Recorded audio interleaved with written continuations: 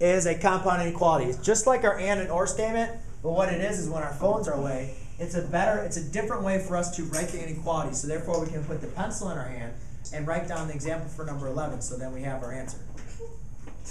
Real nice.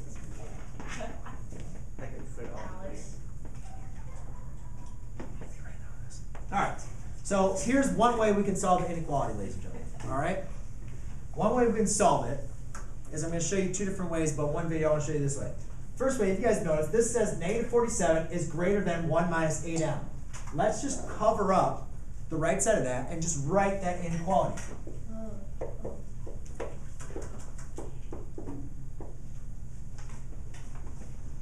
Okay? Then, let's cover up this answer and just write that inequality.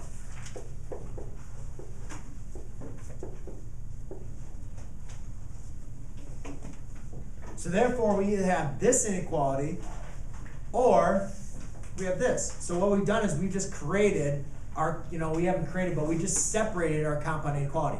So this is the way we can write them together. And a lot of times, if you don't understand how to do them together and it confuses you, the next way I'm going to show you, you can always just separate it. So does anybody have any questions on how I separated it? Now, it's just like what we did for 1 through 5.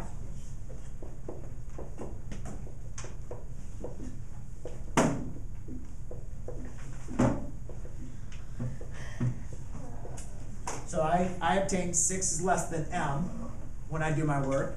And then over here,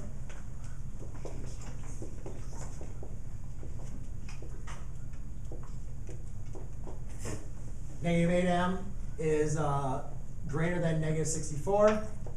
Divide by negative 8. M is now going to be less than positive 8.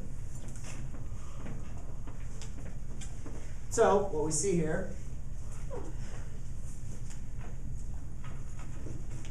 when I have my graph, let's go to 10, 9, 8, 7, 6, 5, 4. So what we notice is m is all numbers greater than 6, right? So I go to 6 and I make a nice open dot. It's not going to be closed because that's just greater than.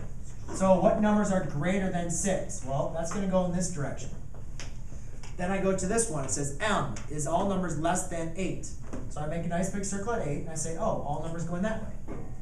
So then what I notice is, since I have a line going here and a line going there, I'm only going to graph where these two interlapped. So therefore my graph is going to look like that. I don't need to, because remember, it's only going to make your inequality true and it makes both of your inequalities true. So therefore, even a point here, that will make this inequality true, but it won't make that inequality true. So you have to make sure you only graph in where it's going to make both inequalities true. So that is how you solve numbers 7 and 8. Just separate them out.